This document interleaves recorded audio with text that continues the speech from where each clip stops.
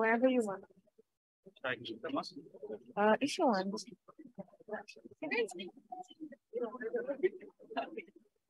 Oh, you could like. Happy to move. You guys also and then let's send them to That's good. It's gonna be You're far away. You're very far. It's gonna be more on this when the audience is speaking. Some of them I like very quiet. Remind them just to be quiet. Okay, so that this is Unless we want to be modified. okay. I'm here. if you feel I'm here. Happy to.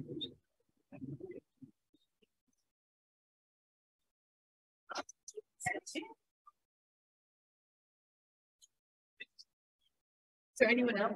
Other than so do you want to be or maybe That's good. I'd like to ask you, when did the rules change the fragmentation?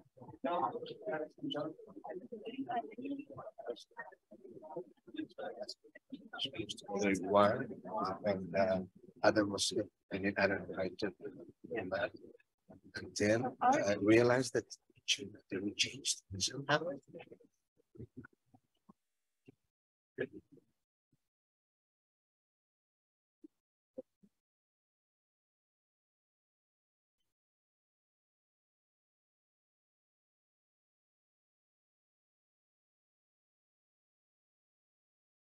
Morning. Up here. How are you?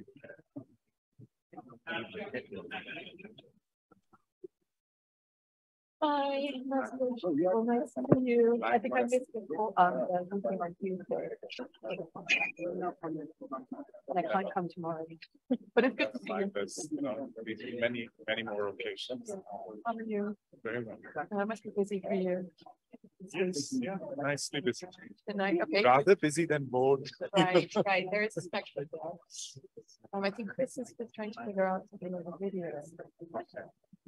There's a region.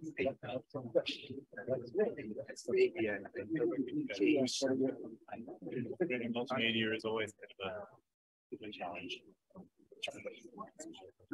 I can do it. You're gonna do it afterwards. We're starting now. But we'll have introduction.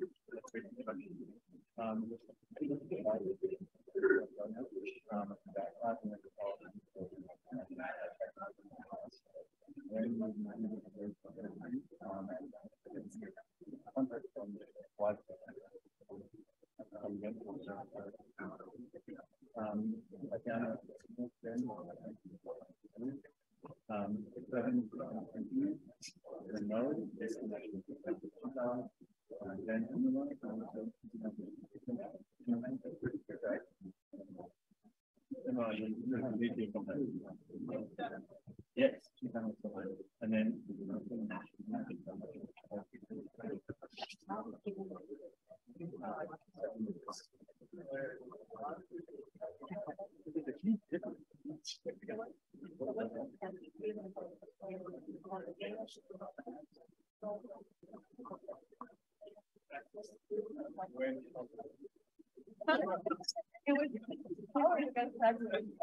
What can you do tomorrow? Yeah, what do you do? What are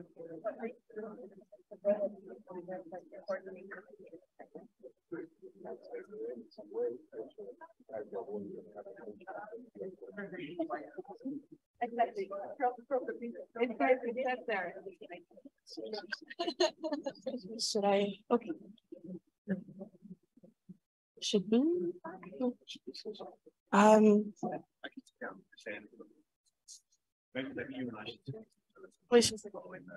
Welcome everyone. Hello. No, it's okay. maybe we should all condense a little bit.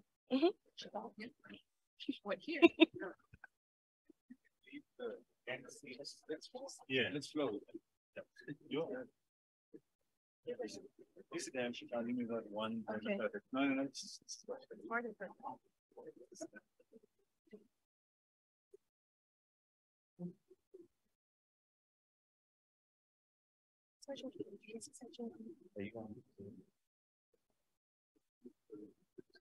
Welcome everyone again. Please take your seats. We're starting a little bit behind schedule, but very happy to see the crowded room. So welcome.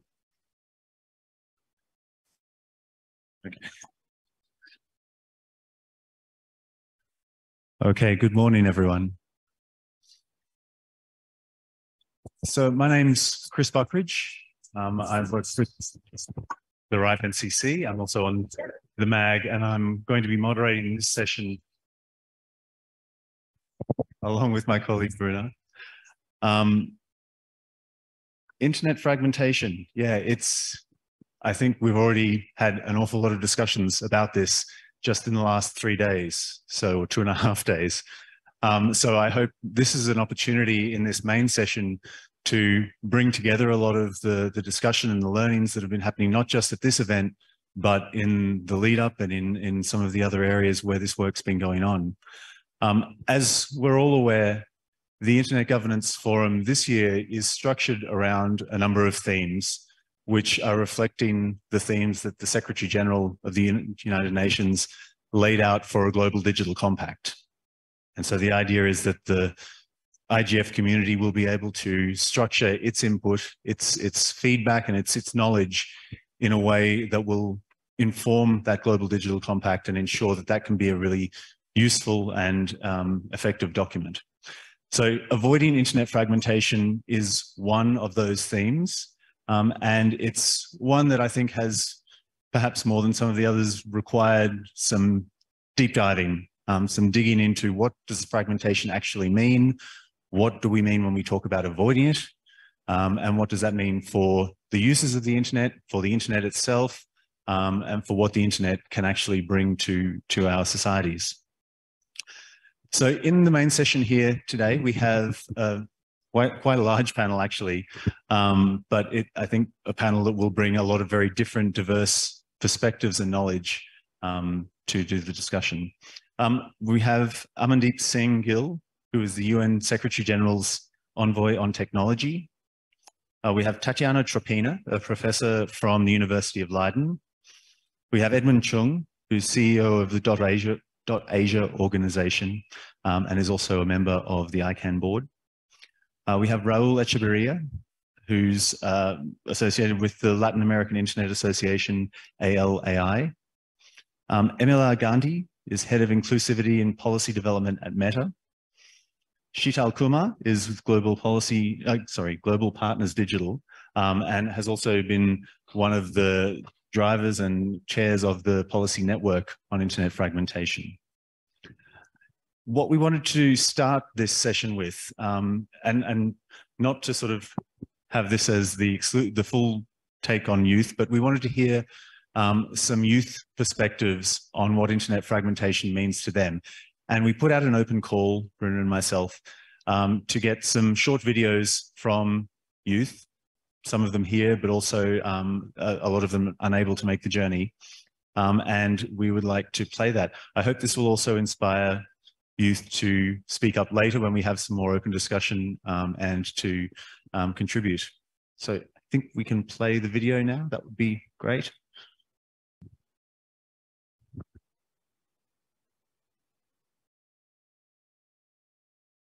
Maybe, can we?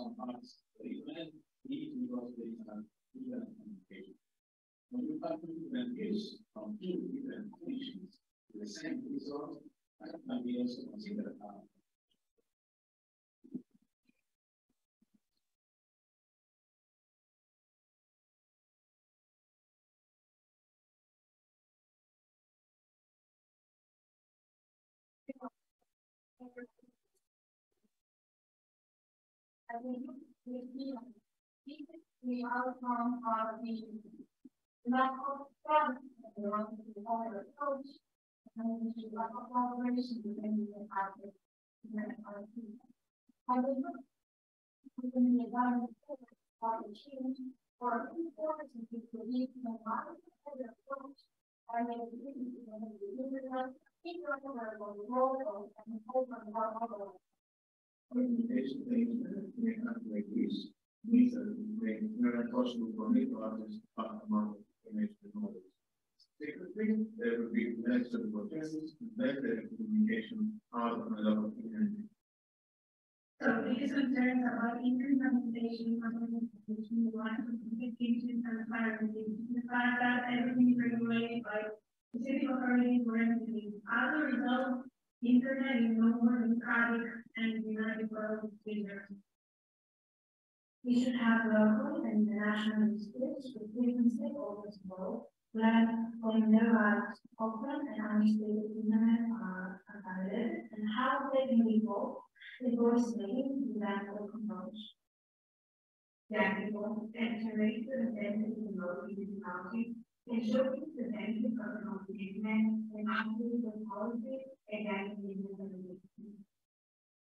I think there is some ways related to that communication, especially doing some international agreements, trade, and seeking that the countries will sign it and put it on perspective and insert it in the national regulation.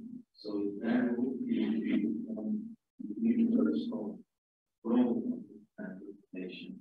I think you have by proposing, let's say, by bringing the matter to date and making people know what this is. For me, internet communication represents a threat. The very thing that makes internet is extraordinary tool. It's a threat to its open architecture, it's a threat to its interoperability, it's a threat to full information, which is and was responsible in a great extent to the economic advancement and the scientific advancement we witness day by day. And also, in my perception, the internet fragmentation is not which is the fragmentation of the global itself. And the income of stress and fragmentation, I believe that is making a real effort to focus on important on the things out of common, our common vision, our common comprehension of what we can say and what we can see. And the great important involved to the discussion involvement in honest discussion.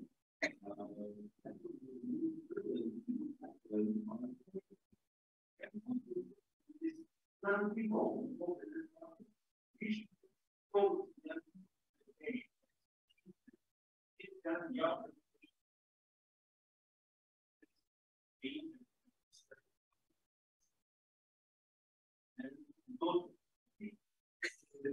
fundamental is keep it an open and safe space for everyone. Thank you.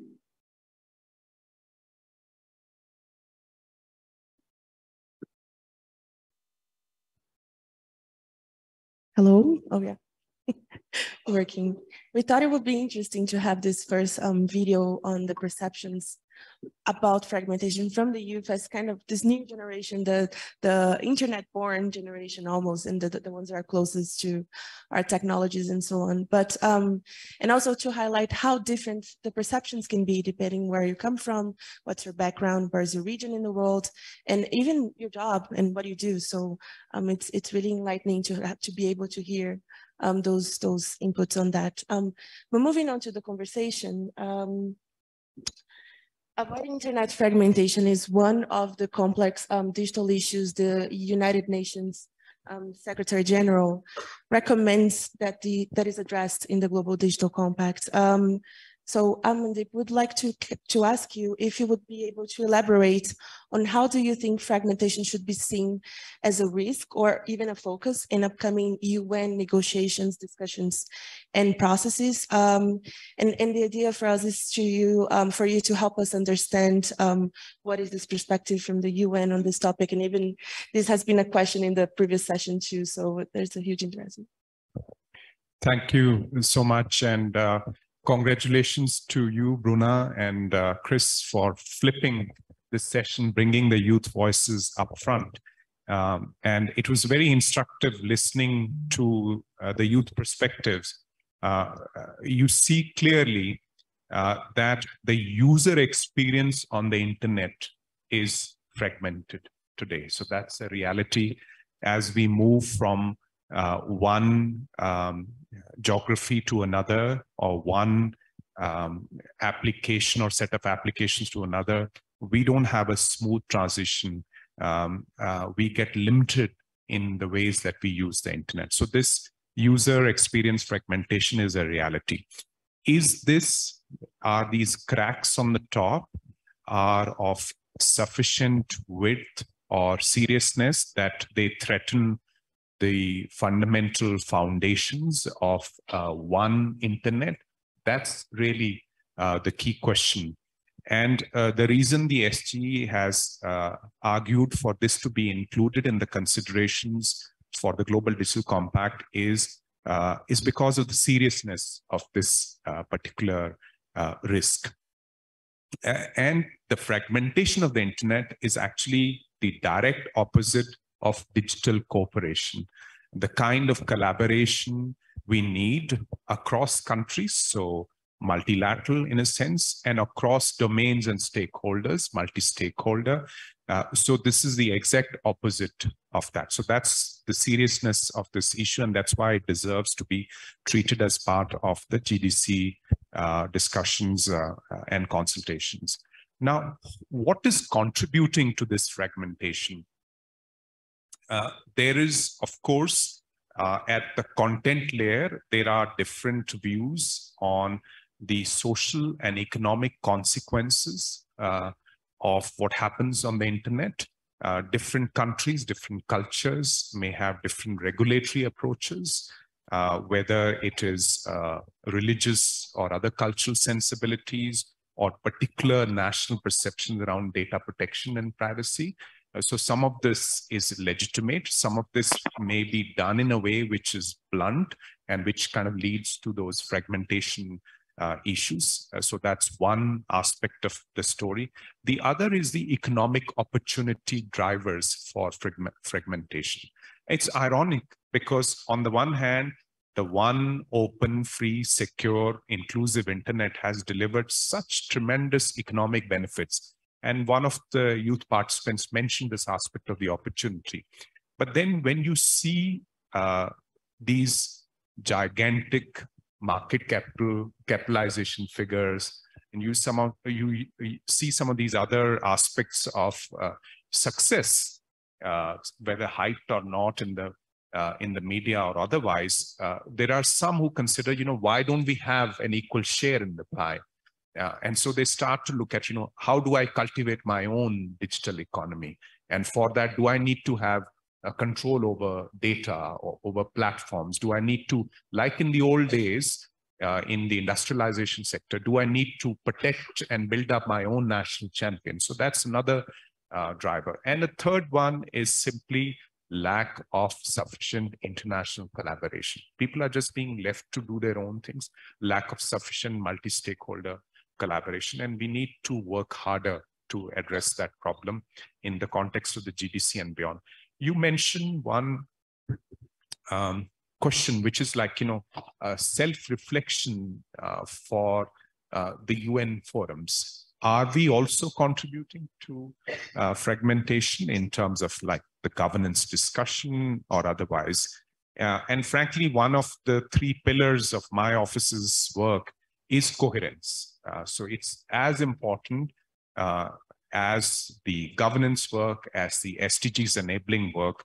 This is how much the SG wants us to be aware of this, that different organizations across the UN system, whether they be engaged more on the physical networks or they be engaged on the human rights implications, education, etc., are more coordinated so that member states, other stakeholders do not have to be confused as they deal with different aspects of the digital.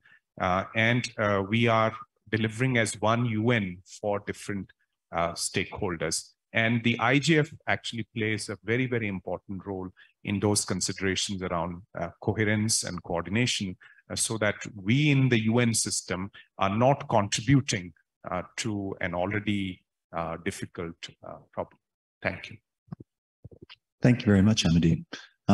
Yeah, some really interesting reflections there. I think the idea of the tech envoy role as a strategy against fragmentation of governance is a really interesting perspective to put your office in. So thank you for that. We are running a hybrid session here in the spirit of the modern IGF. And our next speaker is Dr. Tatiana Tropina, who's still back in The Hague, I think. So Tanya, I'm turning to you as someone who's been involved very much in the academic discussion of fragmentation. I know you've done some work recently that sort of summarized a lot of the other discussions that are going on. The question I guess we wanted to pose to you is, what's the current status and sort of existing risks of fragmentation looked at from that academic perspective? And I think also importantly, has that changed significantly in the last few years? We've seen this topic really come up in priority, come up in sort of focus. Has that reflected changes, or is that just, well, the Secretary General perhaps bringing it onto the table? So thanks, Tanya. Thank you very much, Chris. I'm happy to be this remote diversity token. Thanks for having me. So let me start with the idea that have already been floating here and has been expressed by Amadee, that we are looking at fragmentation from various layers, right? Technical layer, and then content layer, and also infrastructure layer. And from my perspective, internet has always been fragmented, right? So it is a mesh of network, self-governing autonomous systems. So it has been fragmented already, but it is not at the same time, because connectivity remains. All these systems speak the same language. There is a dominance of TCP/IP protocol. There are unique identifiers like domain names, IP addresses, and they are governed globally. And this connectivity has not been challenged. So in a way, as long as it remains, internet is not going to be fragmented. So everything that we thought about like 5, 6, 10 years ago in terms of internet fragmentation, challenging this connectivity, like let's say alternative route, or a few years ago the new IP, or something else that will break or splinter the internet into some islands of connectivity, it did not materialize, or it has not materialized yet.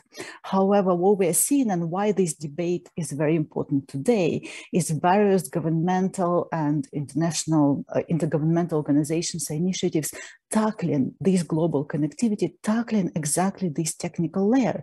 And the dichotomy like authoritarian regimes, democratic regimes is not relevant anymore, because, for example, some of the recent EU initiatives almost tackled, well, thankfully we got out of it, the root zone servers.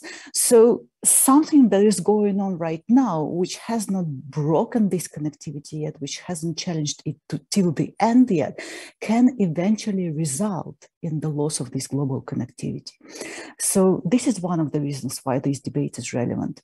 Now, going beyond the technical layer, and I very much like that the term user experience fragmentation has been used here already.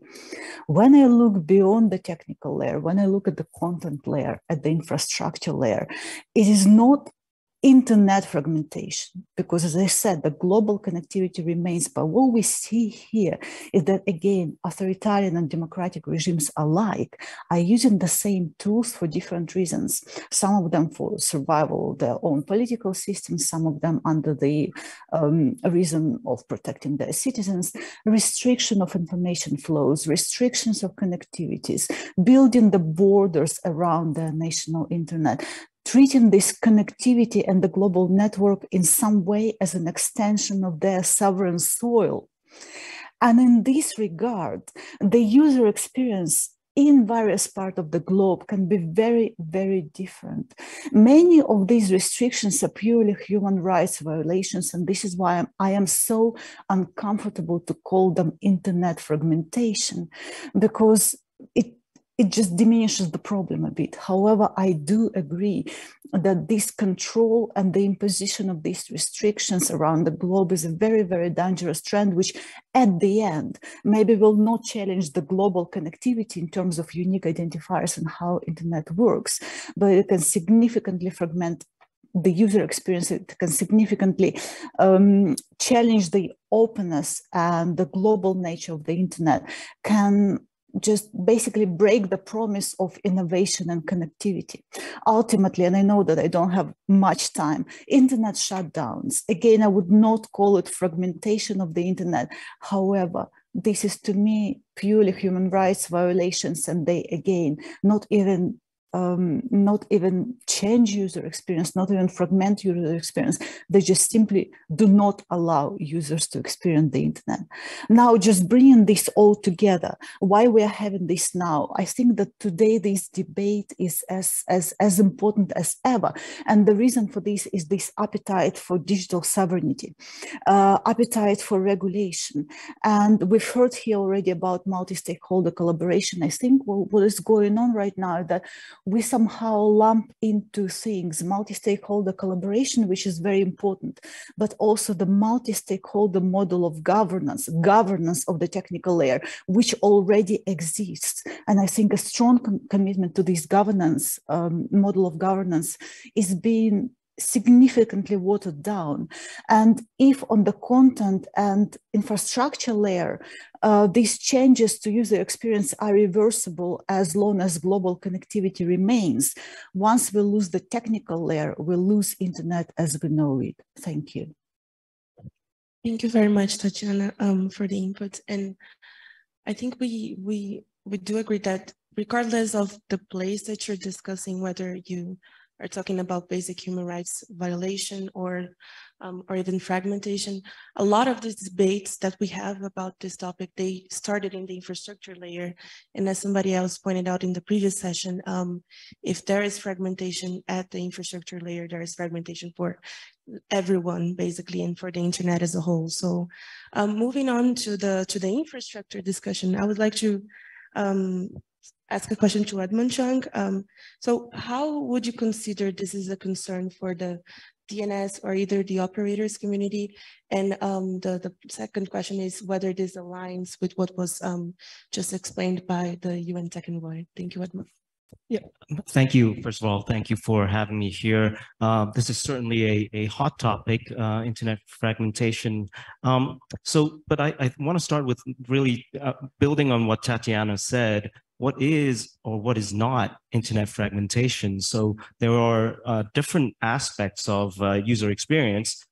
Diversity, for example, shouldn't be a fragmentation. When I go to Google, for example, here in Ethiopia, the first time I see it, it's in Ethiopian language. You know, that's user experience and probably not fragmentation. But so I think the framework that the policy network has been putting together is very useful to allow us to discern what is or what is not fragmentation, and the layers of fragmentation that we can talk about, the technical layer, the governance layer, the content or the user experience layer. And other things is that, you know, the internet itself is a decentralized system. The decentralization of it shouldn't be considered fragmentation. You know, just for example, we operate .asia, we have slightly different policies than .com or .jp and .kids, for example, that we also help operate. It's very different. The policy for .kids obviously would be different from .com, right? I mean, this is a space for safety and protection of children and for children's rights. So this is, I think, the risk when we really talk about it is when we take it too far, this concept of internet fragmentation. And one of the good examples is like digital sovereignty. I think many different governments like to talk about digital sovereignty, but when you try to apply it all the way down to the technical layer, the fundamentals of the internet, if it breaks the one internet that we talk about, that's a problem. That's when we should really be wary of those who try to break the institutions that and the multi-stakeholder models that we have built over the years. So to make the internet work or just work as it is right now. I think reinforcing the institutions, reinforcing ICANN, participating at ICANN, participating at IETF, those are important aspects, participating here at the Internet Governance Forum and the Internet Governance ecosystem. I think that's the kind of thing that's important to the topic of the day, which is how to avoid internet fragmentation. And to avoid the fragmentation, I think there's, in terms of the technical layer, when you think about the DNS or the fundamental layer, it's also important to continue to adopt and upgrade some of the standards for example, moving from IPv4 to IPv6, DNS-wise, DNS security, internationalized domain names, basically domain names and email addresses in your own native language. Upgrading those basic protocols is also an important part. And finally, I wanted to pick up on one of the things that one of the youth participants in the video said. It's really about trust. If we wanted to avoid internet fragmentation, trust is kind of the glue that keeps the internet whole and unfragmented. If we try to introduce multiple incompatible protocols and standards, if we try to challenge the governance of the mechanisms, the institutions that we have by certain local or regional legislative rulemaking, we kind of dissolve the glue that binds the internet that we love. And that's I think the threat, and that's the internet fragmentation threat that we need to be wary about and concerned. So I guess I'll close here. There's three things that I really want to highlight. One is discerning what is and what isn't fragmentation. Number two is the protocols and the standards, they get upgraded, get updated, and continue to have these open standards is important. And third and most important is to avoid fragmentation. I think most in the technical layer is to reinforce and come participate at ICANN, come participate at the IETF, come participate at the IGF. They're not perfect institutions. They need improvement. They need to be more cognizant of human rights. They need to be more cognizant of democratic principles. But come and participate and improve them. I think that's one of I want to leave with in terms of avoiding internet fragmentation. Great, thank you very much, Edmund. That's I think captured some very fundamental points there, and well, left a lot of open questions as well, I think, which is handy for the discussion. Next, I wanted to throw to Raul Echeverria. So Raul, you're someone who obviously has some background in technical community, but these days I think is coming more from the sort of the industry side, the private sector, and I think bringing that private sector perspective into this discussion is really fundamental. So I mean, I think looking to you and looking to the organizations that you're working with in Latin America there, what are the concrete examples you're seeing where technical, commercial, policy measures are leading to fragmentation or effects that we can call fragmentation? Okay, thank you very much. Thank you for the invitation to the organizers. Thank you for the opportunity to share the panel with such distinguished colleagues here. I think that we have to start saying that something that we have to state more clearly, that this fragmentation is bad. It's something, this is why we want to avoid that. And the global reachability is one of the key factors for the success of the internet. Integrity and global reachability are the basis. And I would add also trust, as Edmond said. And the problem is that when people get different responses to the same action on the internet, similar actions, different responses, just because they are connected to different networks within the same country or in different countries. So the trust is lost, because you cannot trust in the tool that you are using. So we already talked, and I think that the policy, the framework that the policy network is providing is very useful for that. We understand the different kind of fragmentations. Also, other colleagues already talked about the experience, the user experience fragmentation. So let's focus more on the technical aspects or the technical layers. And we know also that inside of that category, there are different situations. There are intentional fragmentations, and I think that in the previous session we heard about a concrete story about a country where it is happening, and so when that fragmentation is intentionally provoked, so it's a political issue, and I think that is aligned with what Tatiana said before. This is not just a fragmentation. We don't have to keep the idea that it's something that we can resolve just with technical measures. It's something that is in the political layer. But we have, and I want to focus on the other part, and the other category, that is the unintended fragmentation. And this is more than a political thing, it's a policy thing. And I thank to the English language that give us the opportunity to differentiate between political and policy, something that in Spanish is more difficult. But what you asked for concrete examples, and we see that in many, and other colleagues already talked about the geographic component and the fragmentation between different geographies, but we see fragmentation also inside of a single country. And why? Because policymakers are trying to solve concrete specific problems and trying to look for simple solutions. And so one example could be to block or filtering contents because they are violating intellectual property rights, or because they are considered illegal, or we see examples regarding gambling, or many other cases. So we see laws and regulations that simply say to the internet service provider or to the platforms, you have to remove or you have to filter this content. But unfortunately, filtering or removing content is more complicated than what it seems.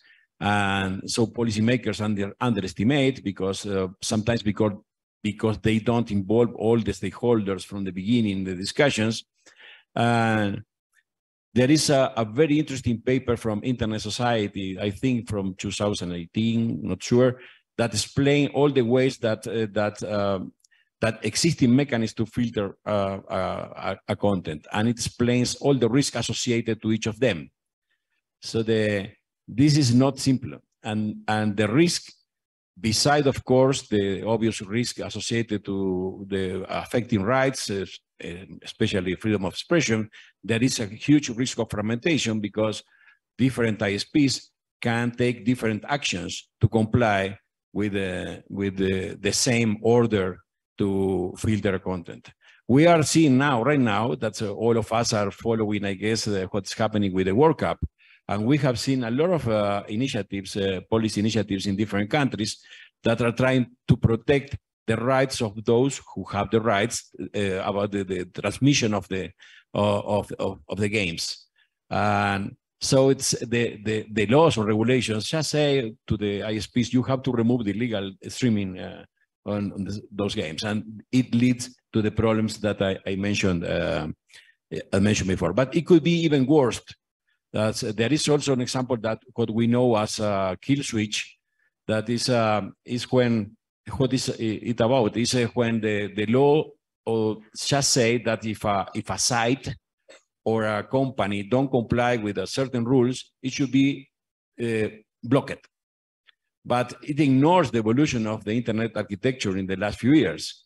So it's not that we can just block a site simply, because the architecture has evolved. We have clouds, we have platforms that host sites of other companies or other services. You cannot just block Amazon.com or Facebook.com or something like that. How the ISPs try to comply or try to implement resolutions like those is high risky, and this is the kind of thing that should be avoided. Thank you very much. Yes, and I think you captured a really relevant point, and also why we insist this as part of a bigger global cooperation, and why this is also something so relevant to be discussed at the IGF. There is this willingness from all stakeholders to take part in all strategies and mechanisms to avoid fragmentation from happening. So now we have a question to Emilar Gandhi from Meta.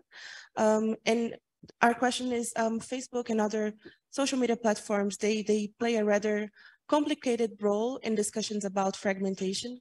So how do you see the private sector or even these platforms playing or even helping prevent fragmentation from happening? Welcome, Emilar. Thank you for accepting the invitation. Thank you so much, Bruna, and thank you for inviting me, and thank you for inviting Meta to be part of this conversation. And also thank you for centering the youth voice. Not so many panels or workshops that I've attended really put the voice of the youth at the center of this conversation. So thank you for that.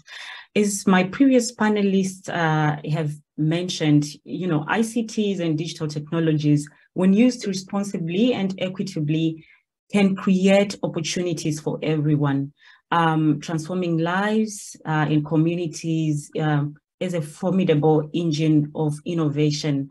But this unique potential, as Raul and other panelists have mentioned, can only be harnessed if the fundamental nature of the internet as an open, interconnected and interoperable network of networks is preserved. And one of the things that one of the panelists mentioned also is that we need to preserve the rights, the freedoms, trust and safety of the people who are using the internet.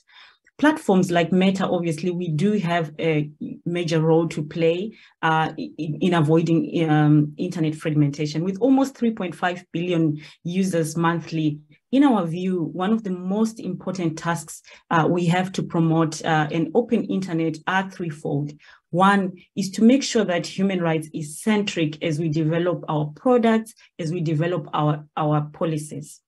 Secondly, recognizing instances where governments can play a role in defending an open internet. And third, promoting multi-stakeholder and international cooperation initiatives that defend an open internet. And how do we see these play out as Meta? So first of all, as some of my fellow panelists have already mentioned, is that people all over the world are increasingly exercising their rights to freedom of expression, participating online. Some of us are enjoying the World Cup and hoping an African nation wins the World Cup. Access to information, health, education, and so much more online. But at the same time, we cannot run away from the crucial challenges. We recognize those crucial challenges. First of all, people are being siloed, or people who are using our platforms or people using the internet are being siloed and limited on their ability to use our platforms to express their rights due to restrictions on the open internet. Secondly, violations of human rights are increasingly taking place online, from hate speech, bullying and harassment, to misinformation and disinformation, surveillance, and many other things that have been covered in other IGF workshops. What have we done as a platform and to avoid this fragmentation? What has been our approach? So we've taken several steps to put human rights at the center of how we approach this work. So first of all, we've built a human rights team, and I'm sure some of you have met, part of our human rights team. We've adopted an ambitious human rights policy, launched an oversight board, created a human rights defender fund. We've also joined the UN Global Compact and recently published our first ever human rights report. One of the things that we're also doing beyond all these things that we've mentioned that my team focuses on is putting stakeholder engagement at the very heart of how we develop our community standards, focusing also on underrepresented and often marginalized and minoritized communities who are usually at the periphery of policy development making processes. So those are some of the approaches that we are taking. One thing that I would also want to mention is that I'm not sure if some of you were part of the opening session, and one of the things our VP for Africa and Middle Eastern Turkey, Kojo Boachi, mentioned is that we are working also to promote efforts to expand meaningful connectivity to the internet. I think some of my fellow panelists mentioned already around, like the content layer and how that contributes to internet fragmentation. But we must also acknowledge that access in itself is not enough, but meaningful access and meaningful use of the internet, which is enabled by digital literacy, online environments that are free from bullying and harassment, discrimination, violence, and others. As Meta, we want to be part of the solution and not really part of the problem, but we also understand that we are part of an ecosystem, and this needs to be a cross-functional, industry-wide collaborative effort. Over to you, Bruna. Thank you.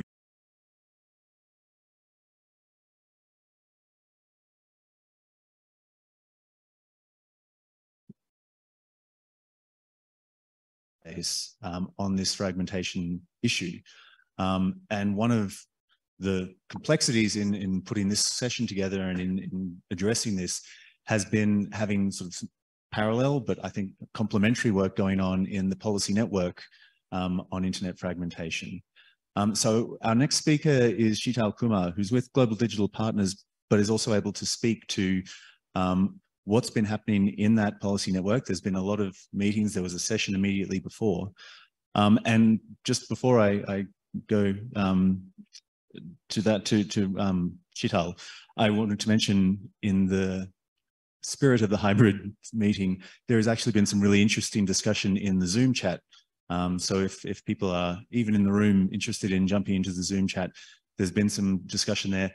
And one of the really interesting points of contention there has been a bit about that sense of fragmentation of the user experience versus fragmentation at the technical level, which I know the framework has really addressed. So perhaps if you can give us some context and on the work of the policy network and how it fits into this discussion, that would be great.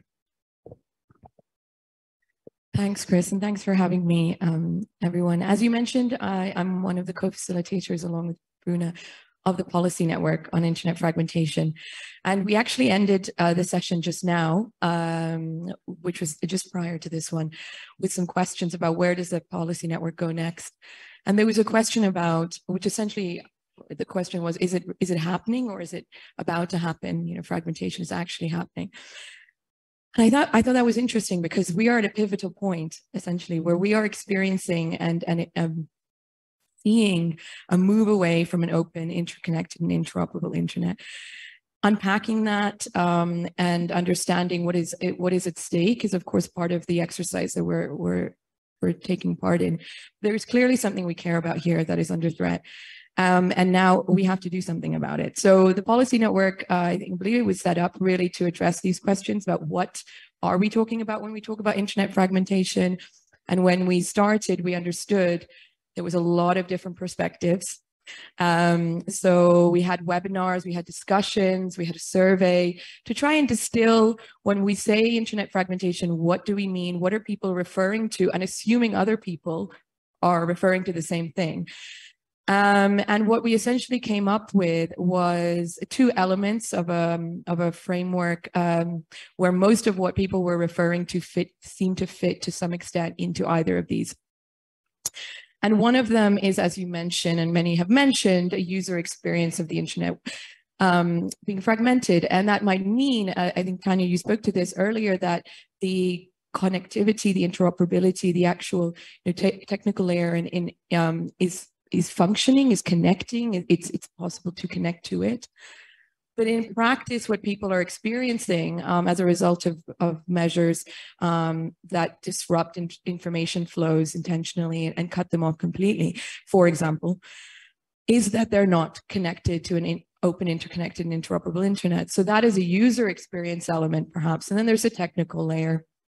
We had a speaker earlier who spoke to some of the elements of the technical layer of the internet and the importance of protecting the public core, and how if you undermine that, then you're undermining the core principles of the internet. And you mentioned, I think, Raul, about how the internet is evolving.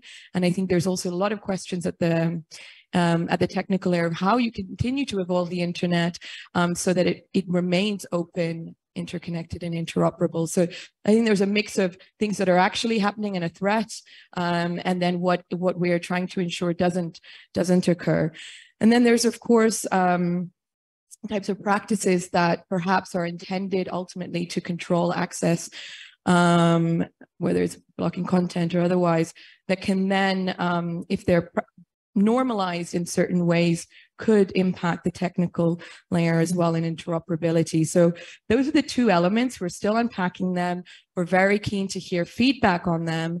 They may not be comprehensive. They may, I think they need some more work. One of the comments we had was the need to perhaps in each of the elements unpack what is and what isn't.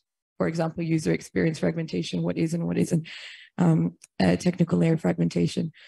So we can do that, and we really count on everyone's engagement to support that. What we would like, I think another thing I need to mention is that an overarching comment that we continue to have during the webinars and discussions within the policy network was that the governance of the internet, if it's not multi-stakeholder and doesn't maintain of course, the different independent actors working together, but actually working together and actually collaborating, then that's a threat to the internet as well. So we do have to maintain and strengthen that. So that's an overarching element, which speaks to the fact that whether it's policy, commercial, or other measures, those have an impact on the internet. So that, I think, hopefully summarizes where we have got to with the policy network. But I think I should also mention that we have got there over the past few months, and we intend to work on building on what we have, and with a more common understanding of what the issue is, provide and support solutions or recommendations to the global community to avoid internet fragmentation, and to support and to defend an open internet, which, as I think, as you said, I mean, we all love. I think it's it's not overly emotional to say that. So it's an important conversation, and I again encourage people to get involved with the policy network to continue it. Thank you.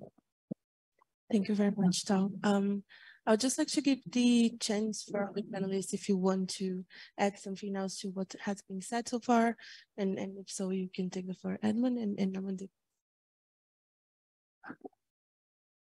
Yeah, I just want to add, because as Raul was talking about World Cup, I think one interesting thing is that, it's important that when I am here in Ethiopia, when I open my app to my TV, it doesn't necessarily work. I mean, because of the licensing thing. And I think that is not a fragmentation.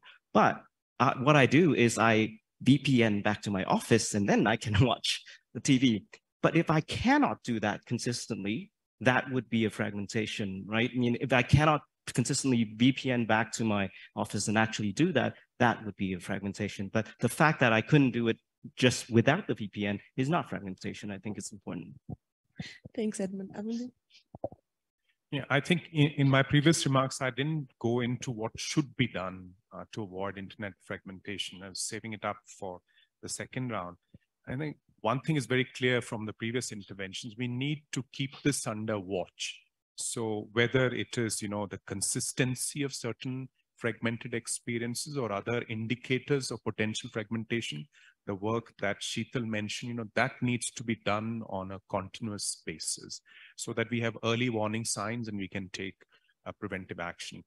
The other aspect is the technical layer. We've had a couple of close calls, but wisdom prevailed, and there was flexibility, particularly from the governance institutions. We've had the INR transition and other points where, we kind of tided over that. So I think reinforcing trust in the multi-stakeholder governance of the technical layer on a continued basis, that's the second important aspect of our work going forward. And the third one is essentially when it comes to the policy area, the governance area. I mean, many of you might have read about in the 3 internets, 4 internets that, Dame Wendy Hall and Kiran O'Hara spoke. So maybe it's caricaturized, but I think we need greater collaboration across the major jurisdictions that are legislating on the digital domain, whether it's the European Union, the United States, China, India, Brazil, in the African Union. So I think that aspect of digital cooperation, that needs to be facilitated, and it cannot be left only to bilateral channels. Yes, there is the TTC between the US and EU, there are many other channels, but there are aspects that are of interest to the wider global community, and that's where I think the value add in terms of the Global Digital Compact lies. Yeah, thank you very much, Amandeep. We are going to throw to the floor. So and just before we do it, and I am taking note, I wanted to ask, I think Amandeep took us into that space that this panel, this session, I think should move towards, which is, what are the measures that we can actually do practically, particularly looking towards the Global Digital Compact. So I don't know if other speakers here or online, I'm looking at Tanya and Emila, but maybe we'll throw to the floor, and if people come up with ideas they would like to comment, then that's fine too. So the gentleman in the front row. Please just introduce yourself and speak loudly. Can we correct the sound? Okay. So hello, thank you for giving me the opportunity to talk. My name is Timothy, I'm from Russia. Earlier today, we have talked about different definitions of fragmentation. Well, I may have a nice example how I face internet fragmentation basically every day. Somebody said that the end result of internet fragmentation is when end users like me can't reach internet services or are limited to use them. Well, nowadays, my country, 140 million people can't use abroad services for just one simple reason. We can't pay for them. Because United States, you know that very good, imposed sanctions resulting in Visa and MasterCard payment systems cut off Russia. Why these sanctions led to such consequences? Because turns out key backbone services, such as payment systems, are historically concentrated in the United States and, much more important, are not protected from political interference. I think vulnerability of such backbone services to political interference is a root cause for global problems of fragmentation. So my question is to all the panelists, what can we as IGF, as United Nations, do to change that? Thank you so much. Thank you for your question. We're going to take a series of 3 or 4, and then we're going to drive back to the panel. I see Henriette, I also see you here, and there is, so maybe we can go with Henriette and then here. Thank you very much, Bruna. I'm Annette Esterhuizen here, Association for Communications, for Progressive Communications. And thanks for a really good panel and also for the work of the Policy Network. I think it's very helpful. I just want to emphasize 2 things that I think the panel said and then ask a question.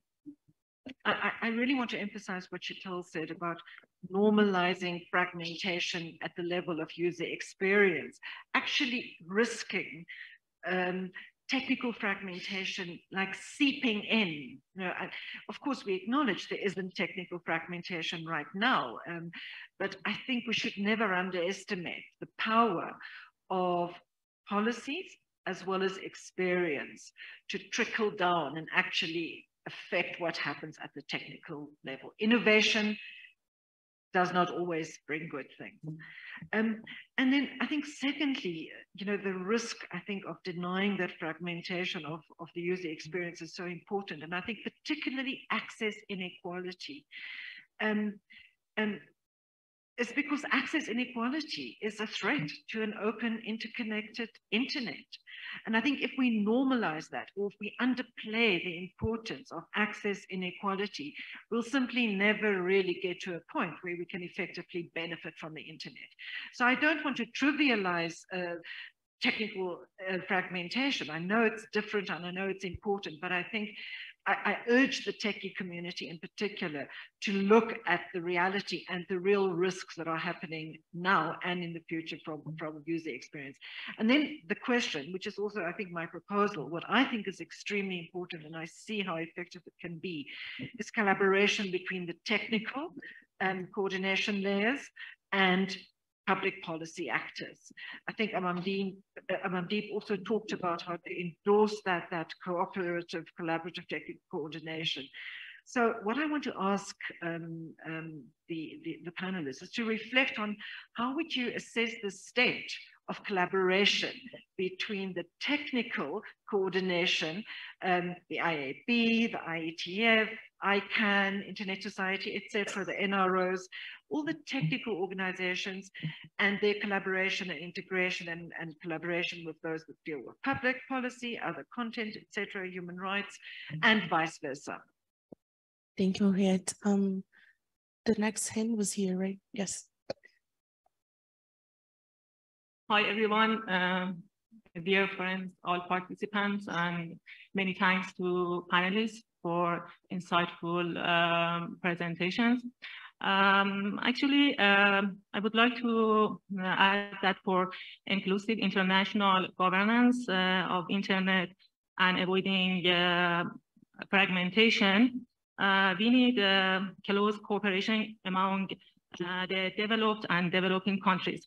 Unfortunately, unilateral coercive measures as well as restrictive and blocking measures against some countries and their digital products make it impossible to reach the requested international cooperation. For having meaningful solidarity and cooperation as recommended in the UN documents, such as digital cooperation and our common agenda, conducive and enabling international environments on impeded transfer of advanced technologies and ICT capacity building at international level are necessary.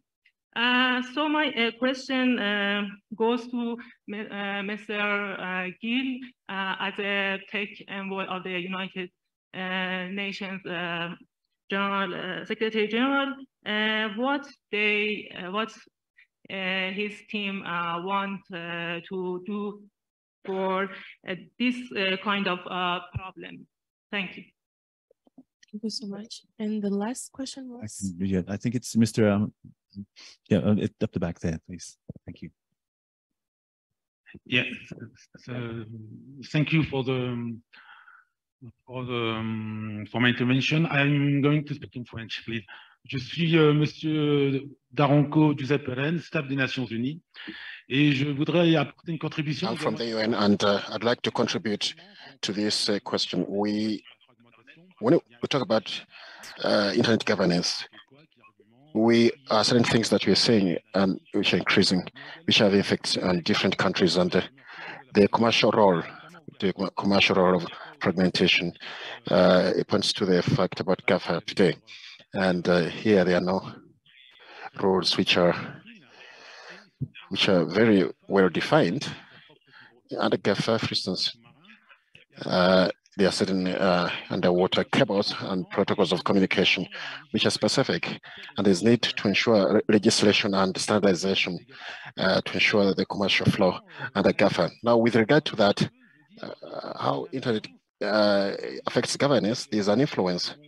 When we look at GAFA,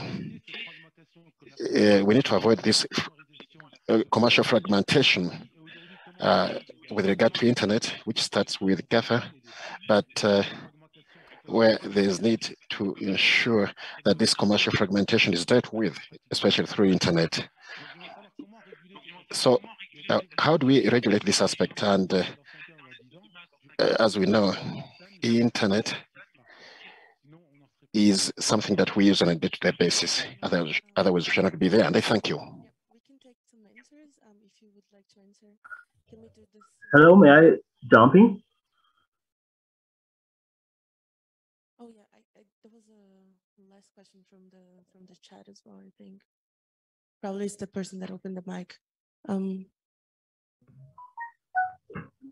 Hello, could I jump in? Yes, please. Thank you very much for giving me the floor. Can you hear me well? Can you hear me well? Yes. Yes, we can. Hello, everyone, and distinguished panelists. I'm Amir Mokabeli from Iranian academic community.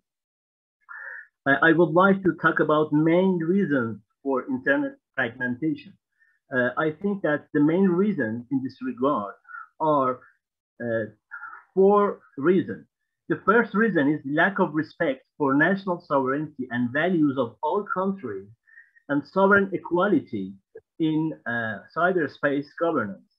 The second reason is increase in trends of cyber threats like cyber attacks, internet weaponization, and internet militarization, and the growing use of internet for illegitimate geopolitical goals. The third reason, I think, is unilateral coercive measures, UCM, in digital environments at all layers.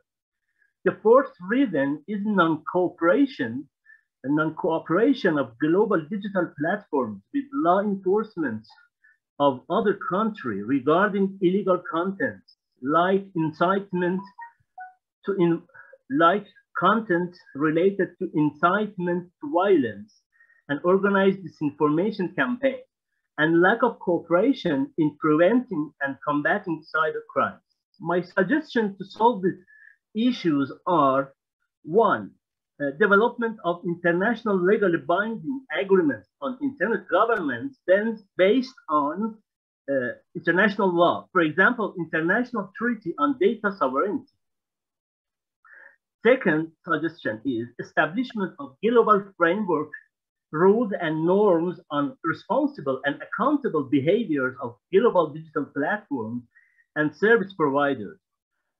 Third suggestion is defining internet as a peaceful and development-oriented environment for public good through signing a global declaration by all member states.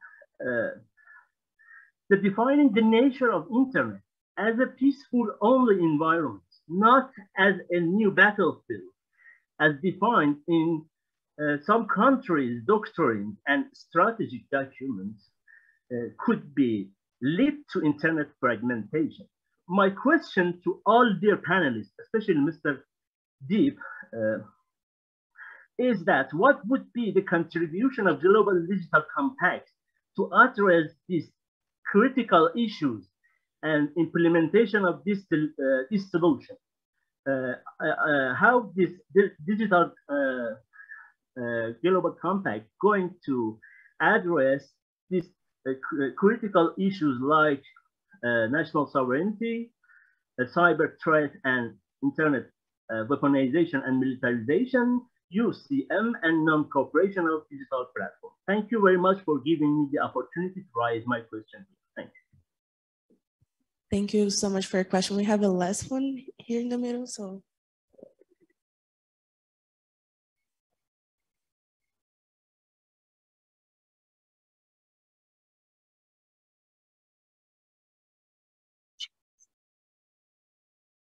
Thank you very much, Bruna, and thank you very much for the panelists. And we particularly appreciate also following the comment by the tech envoy, how our youth was empowered. And I'm from the Brazilian Ministry of Foreign Affairs, and I was very happy to hear that the Brazilian representative from the youth also sees some of the key drivers of the internet fragmentation, the fragmentation of a global cooperation as well, which is one aspect that we see as posing systemic risks for us. And my question would be very much related also to the relationship between internet fragmentation on the one hand and digital divide on the other. We have a situation that until we address digital divide, we are going to have a fragmented internet. We are going to have a fragmented human family. So my question would be, how would we move forward in going beyond the model? The model that we have now is actually of a self-empowerment. And how move from that model to a model of leadership in which we would be empowering others by leveraging human empathy and human solidarity, so that we can put the addressing digital divides and promoting meaningful connectivity at the very core of the mission that we have before us. And also how to make sure that the UN, which represents the entire human family, can be reinforced as a platform for achieving this mission.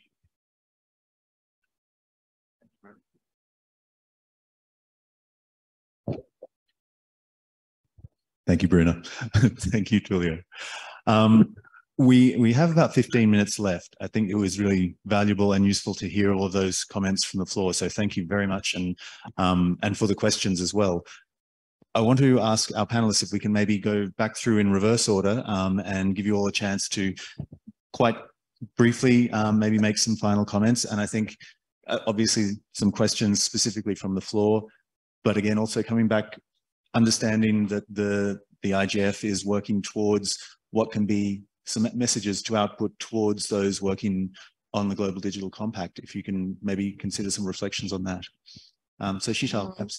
Thank you. There are lots of great questions, so thank you for those. I wanted to answer two, perhaps maybe connected, and then maybe offer some reflections more generally. So Henriette's question about the engagement of different communities and spaces where decisions are being made that have an impact on others, and how much, for example, other stakeholders apart from the technical community are involved in certain spaces, and vice versa. It seems to me that there are certain actors, perhaps those are more the commercial ones or those with resources, who are engaged in a cross section of the policy and standards and other decision-making spaces that have an impact on the internet, but others are not so involved. So I think there does need to be a much greater understanding of the different communities, the work and the impacts of each other's decisions. Certainly civil society, maybe less well-resourced, but I believe it needs to understand the public interest impact, and so do policymakers, of decisions made where they may not always be present. So there's that. And then I think you mentioned how those with larger resources may be able to shape discussions in certain areas more so than others. And again, that's a call and a plea for everyone to be more involved, I think, in understanding those implications, especially from a fragmentation perspective, and how, whether inadvertently or deliberately, decisions can be made that result in a less open, less interoperable, less connected internet, and understanding those ramifications, understanding how and why that's happening, I think is really key, and it's not necessarily happening at the moment. So certainly more discussions like this and more specific nuanced ones need to happen. I think it's great that we're bringing this discussion here. So I will stop there and let the other panelists intervene. Thank you. Working. Emma, can I turn to you for some closing reflections? Yes, can you hear me? Yes, we can. Yes. Oh, thank you so much. I'll just briefly and thank you all for the questions. I think I'll go to Henriette's question and some others on collaboration and cooperation. I think it's necessary. Cooperation is necessary. Collaboration is necessary. Is it going well? I think there's room for improvement. And as Chital says, there are some stakeholders who are, involved and others who are not really involved. And I think some of the, the conversations that we've had here show that there's still need for more deeper dialogue as well. So cooperation is necessary, but I think action or follow-up action is impossible without really understanding the issues at hand. So for policymakers, for fellow industries as well, I think there is a need for us to understand the internet ecosystem, particularly for policymakers. Internet governance processes or principles and agreements offer us a good starting point. And the IGF, for example, even the Internet Fragmentation Policy Network Forum give us a good starting point for dialogue. But I think the key is how do we take those conversations forward? How do we bridge the policy silos and ground the input and the expertise of all stakeholders, including us, private sector, the business, civil society, and also the technical community. Thank you. Thanks very much, Emma. We'll continue in our reverse order here. Raul, would you like to have some final comments? Thank you. Yes, I think that's speaking is again about the fragmentation as an intended consequence of legislation or regulation. I think that that we need to do a couple of things. One is to go deeper. I think the policy network is a very good instrument to continue discussing and going deeper on showing what is a fragmentation, how fragmentation is caused, and to provide materials that can be used by policymakers. We need to really continue working on convincing policymakers that they need to involve all stakeholders from the inception of the discussions on policies in order to be alerted about the consequences of some ideas that seem to be good, but sometimes have other consequences that are not those that they are looking for. But for that, we also need to develop trust among stakeholders. And I think that's mechanisms like IGF are crucial for that. And we need also better or more clear ask to policymakers at the local level, at the national level, to trust in multi-stakeholder mechanisms. And I think that we have not progressed as much as we should in that sense. We have a lot of mechanisms, multi-stakeholder mechanisms, at the international level, regional and global, but not enough.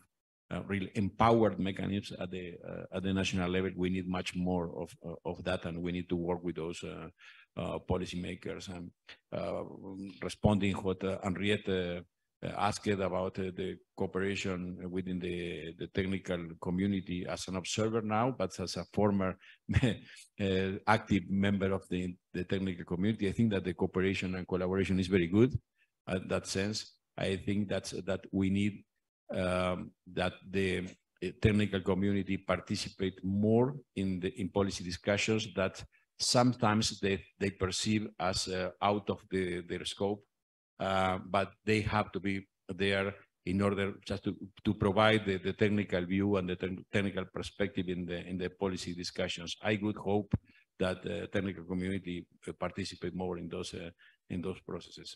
And the policy network, of course, is a great instrument to increase cooperation. Thank you. Thank you for that, Raul. I think if we had a word cloud of the discussions here today, trust would definitely be a prominent word there. So it's interesting to hear that from so many different speakers. Edmund, some closing reflections and answers to questions?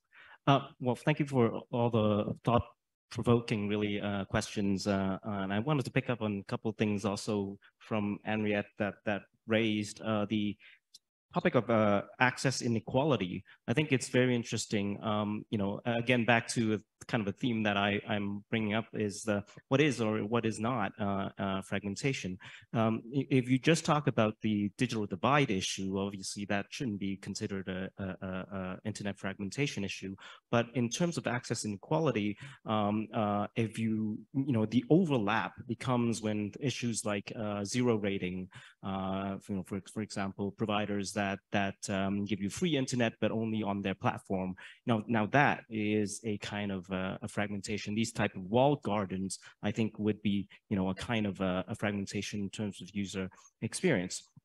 Another thing that, you know, I think is very important, and from the session is, I guess, both Henriette and Amandeep has emphasized that the fragmentation at a higher layer, if the gap gets, you know, sufficiently wide, could ultimately affect the technical layer as well. I think that is something that we really need to take to heart. And in response to Henry's question, and adding to what Raul has said, in some ways, I think the technical community really cannot take things for, they have kind of taken things for granted for some time in terms of the governance, but we cannot take it for granted anymore. That's why I'm here. I'm hoping more of the ICANN community could be here talking about these issues, also from Internet Society, from the ITF and other parts of the technical community to come here and participate. On the reverse also, I think part of it, you know, again, my second theme of the day, the other part is, you know, for this community to participate at ICANN, for this community to participate at the technical communities, because those are also quite open and multi-stakeholder.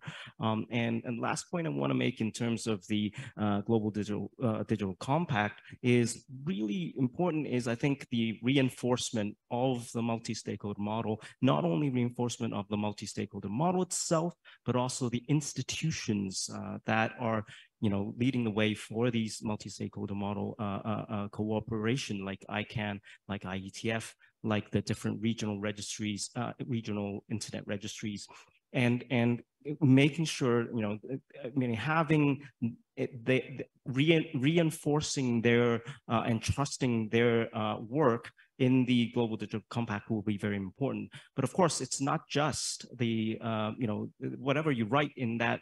I'm not saying that it's just a piece of paper. It's a very important piece of paper into the future, but even more important than that is probably the participation, the continued participation. And the technical community, I think, was very active in the early days, I guess 17 years ago or more, 20 years ago, was very active. And that set us on the path of the IGF and set us on the path of this multi-stakeholder model. I think the technical community needs to come back again and be more active. And the participation, both here at ICANN, at IETF, I think that ultimately is the way to avoid internet fragmentation. Thank you. Thank you very much, Edwin.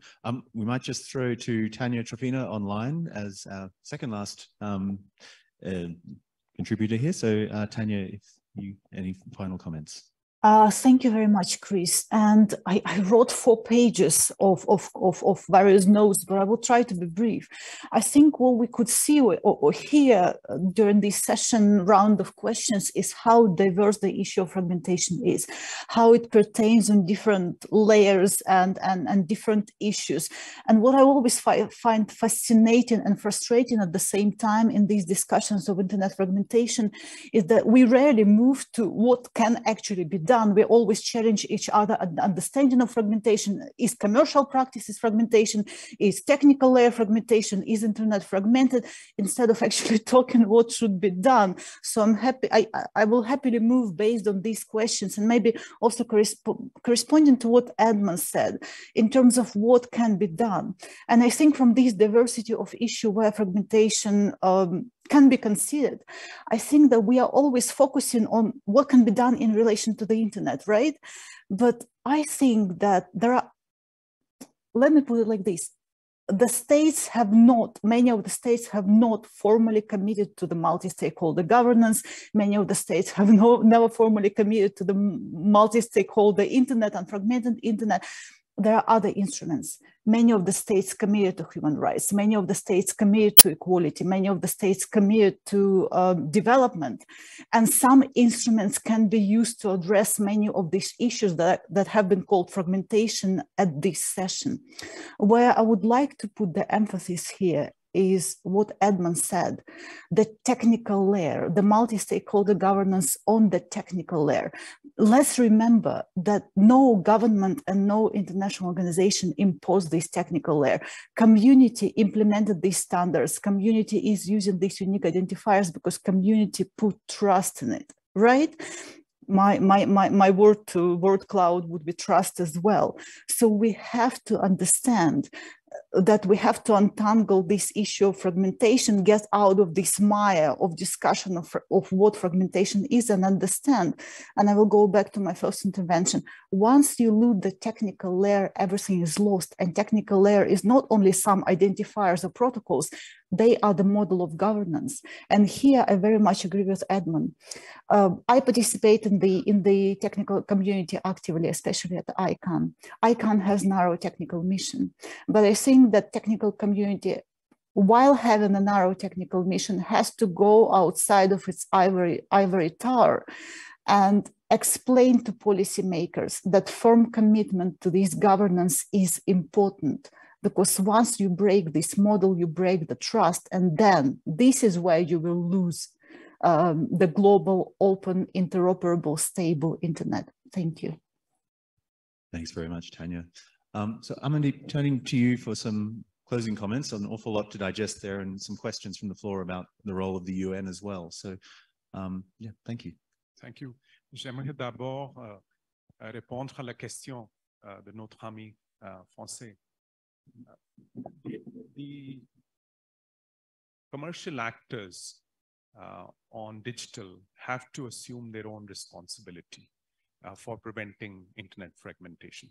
So what you described, you mentioned some of the big platforms. I think sometimes they don't realize how powerful they are and what their actions can do globally.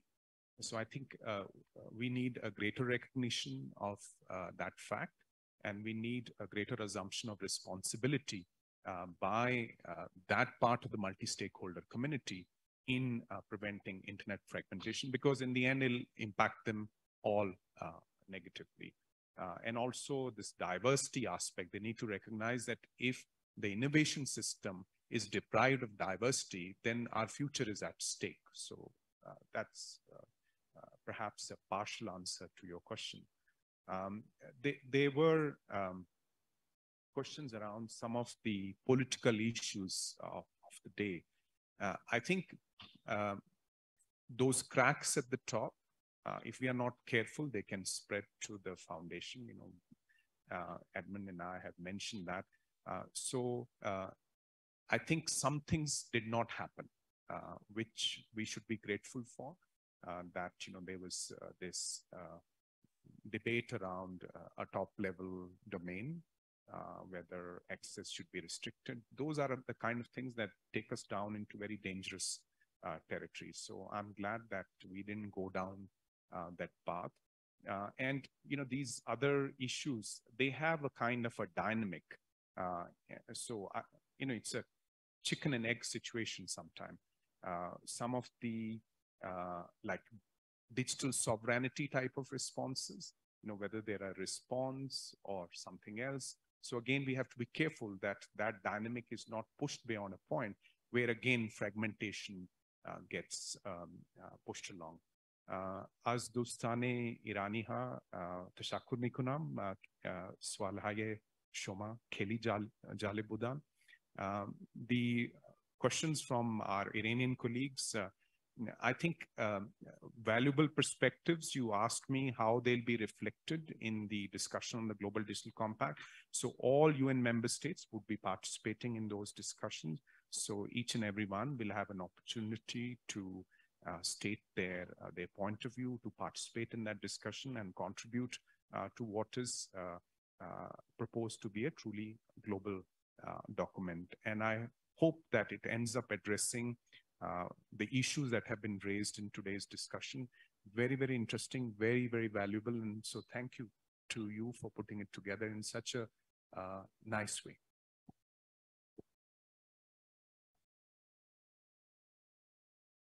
Thank you so much, Amandeep, and thanks everyone for the very valuable inputs and the questions as well. This is far from being the end of the discussions on fragmentation. There's a lot to unpack. There's a lot of qualifications to make to this debate as well, whether we're just talking about things like jurisdiction or just the infrastructure layer. But one of the things we keep on hearing throughout the session was some issues around trust, but also, I would also add these reinforced commitments over the multi-stakeholder process around the IGF and so many of the things that made the internet what it is today. So I would just like to thank everyone for attending this session. And if you, I think our plan for the session as well is it's just to reinforce that the consultation for the Global Digital Compact is open until the beginning of next year. And since this is one of the key topics in the discussions, please make sure to send in your contributions as well. So thanks all and have a good lunch. Thank you. Thank you. Thank you.